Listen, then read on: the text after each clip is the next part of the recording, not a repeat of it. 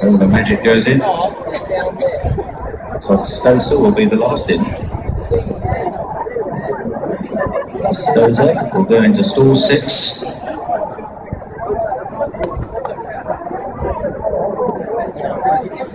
And they're off racing. A little hopper leaving the stalls from Victor Perron, not the cleanest getaway. Also a little slow, Bright Cecily towards the inside as they race through the first furlong. Bright Cecily at the back of the field in the green and yellow jacket is Kind Invitation, who is the early leader. From Stoser in second place, Adwar in the blue and white striped cap towards the outside of Solar Magic, who's now gone a very close third. Lustrous drives up the inside.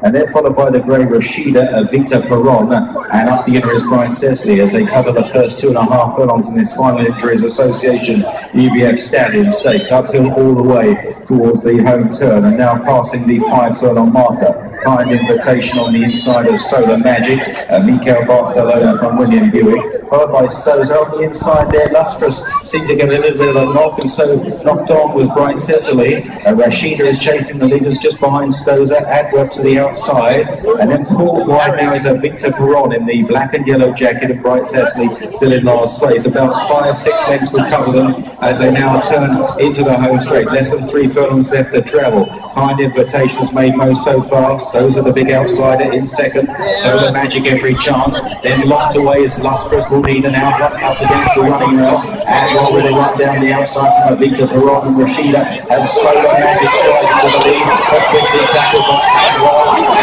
Victor Perron down the outside. These 3 are back to the outside the final furlong. Adwar just getting the middle. Here comes Victor Perron. Will jump down the outside. Victor Perron, Solar Magic, back game.